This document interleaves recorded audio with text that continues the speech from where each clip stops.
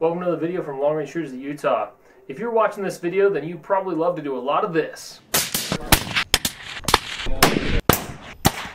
The problem is if you do a lot of those things, there's one thing that's going to get old, it's going to wear out, and it's going to have to be either replaced or it's going to have to be annealed, and that's what we're going to talk about today. So what I got in the mail was my first Annealer. I've been wanting one of these for a long time. I've been bumming off my friends, Curtis, Austin, all those guys, bumming off their Annealer. Now I've got my own. The one that I chose to go with was the Annealeez Annealer, and I'm going to tell you a little bit why later, but first of all, let's open this box and see what came with it. Alright, so let's dive in and see what we got here. So this came, I ordered it on Tuesday, it's now Friday, came today, so shipping was quick. This came from Jeff Buck at Annealeez. He's located in Deltona, Florida. I had the pleasure of speaking with Jeff on the phone briefly. Seems like a really cool guy. He makes these at home. He's got a handful of employees and really puts a lot of love into every machine, it sounds like, and really just does it because he loves shooting and wanted to make a really quality product at a good price. So I liked his pitch. I like what this thing has to offer, and that's why I ordered it. So let's get it open. Alright, so here's our machine. Got some paperwork. It says here, thank you for your purchase, and I hope you enjoy the Annealeez machine. To make the machine fit in the box, we've had to aim the torch toward the top of the machine. You'll need a 1/2-inch wrist to readjust the torch to where you want it. The 1/2-inch bolt is at the center of the back of the box. If you're not sure where you want the torch to aim, please look at www.annealeez.com. There you'll find a link to a YouTube video and you'll see proper alignment of where the torch needs to point. Make sure when you aim the torch that the torch is pointing outward to the edge of the wheel and toward the neck of the case. The black torch adjustment knob should almost be facing you. In this video the black torch adjustment knob is facing up, but this has been changed for ease of use. Be sure not to aim the torch flame so that it touches the wheel. You'll also want to find some valuable information about annealing on our website. Additionally, you can find how to adjust the speed control and flame on our YouTube video. Optionally, we make 2 kits. There's a $25 charge for each of those. One kit contains of a thinner indexing wheel for shorter cases such as a 300 blackout.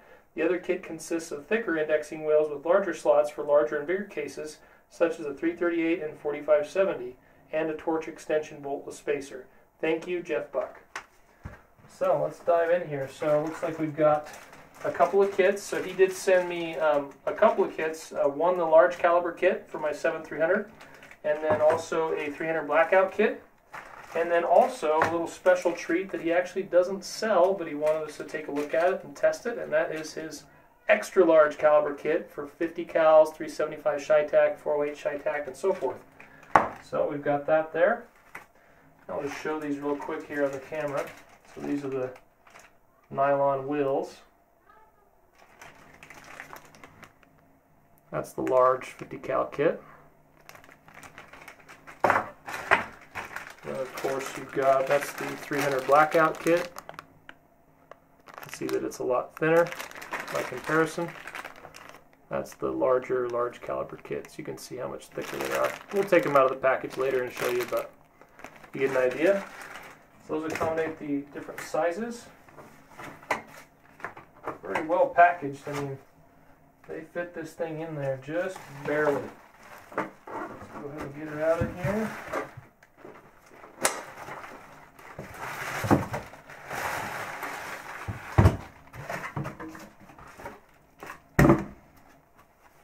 Oh, I like that. American flag on the front of it. So just looking at the back side here, we've got some more packaging. A zip tie. So looking at the back, it looks as if we need to cut a zip tie to get this out of there. So there's our hose to connect to our propane tank. And then we've got the tray that catches the brass after it's dropped from the annealer. Just happen to have some snips here, so carefully snip that. So there we've got our tray. Nicely made. We got some business cards in there for Annealeez. There's our tray.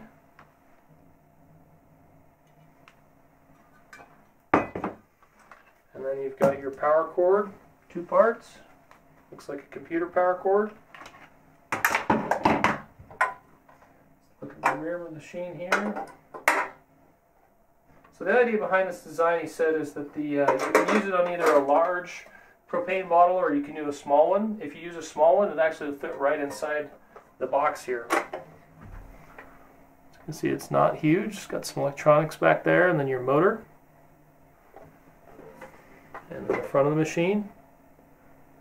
Nice stickers, nice blue switch. And he's got the standard wheels installed. The standard wheels that come on it will accommodate any of your kind of mid-sized calibers like your 308s, your 6.5x47s, 260 Remingtons, the ones that we most commonly use in our sport. So there is our Annealeez Annealer. So on the front of it here,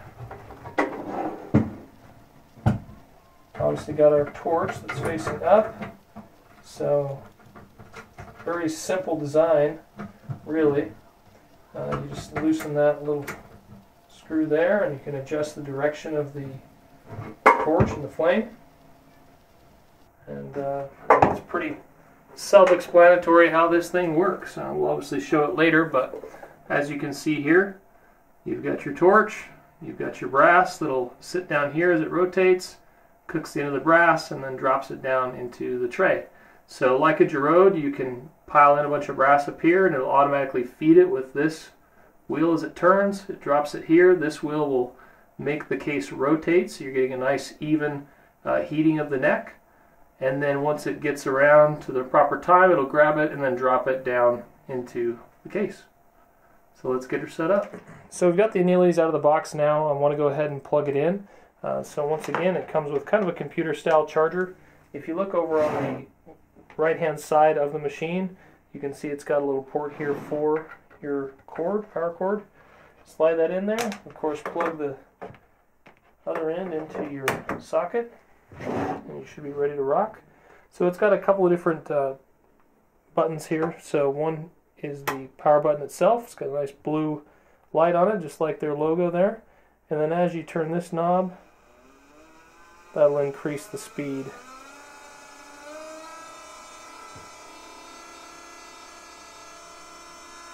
I'll grab a couple brass here, drop it in, and show you how it works.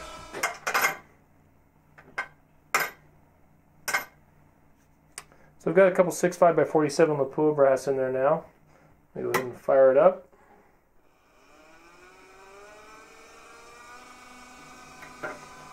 So it's going to grab the case, drop it there. Of course, you'd have your flame pointed at the case at that point.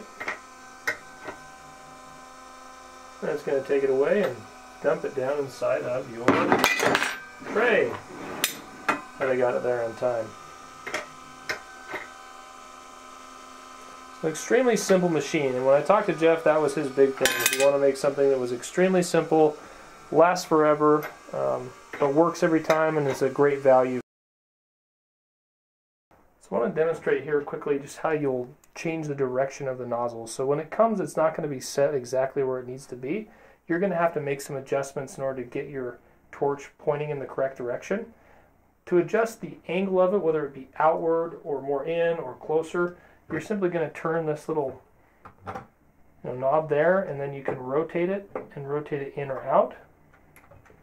Once again, you want to be very careful not to have it pointing at these wheels, as they are a plastic or a polymer, so they would melt if they get direct heat on them. Obviously, he wouldn't use them if they melted super easy, but if you had direct flame on them, they obviously would melt. And then the other way you're going to adjust this, in order to adjust the pitch of it up and down, is going to be with this 1/2-inch nut that's on the back here. So you've got the bolt coming through the back, you've got a nut here, and then the other part is coming through here. All you do is reach around the back side, grab that with your 1/2-inch drive or wrench or whatever you've got, make your adjustment. In this case, I'm going to loosen it a little bit, point it in the direction that I want it to go, and then simply tighten it up. So an extremely simple mechanism. So I've got my standard propane bottle here. I just found it in my garage. It's a little bit cold, hoping it's going to be warm enough to work properly. But you can run it just off of these little bottles, and I think it'll last quite a while. So what we'll do to hook this up is you just simply got this hose here. One thing that I did learn as I was setting this up the first time is that on the front side, this guy right here was loose. So I think I was losing some gas that way. It wasn't quite functioning properly. I wasn't getting any gas through. So make sure that that's tight. Make sure that this is closed. And on the back side, you'll want to have this one closed as well. And then just go ahead and hook up your propane.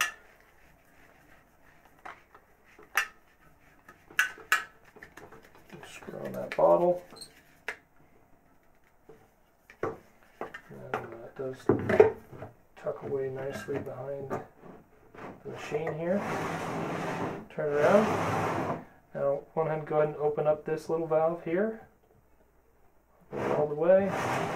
And come around the front, and if we open this one, we should hear some gas. Perfect. So I've got my little lighter. Go ahead and light her up.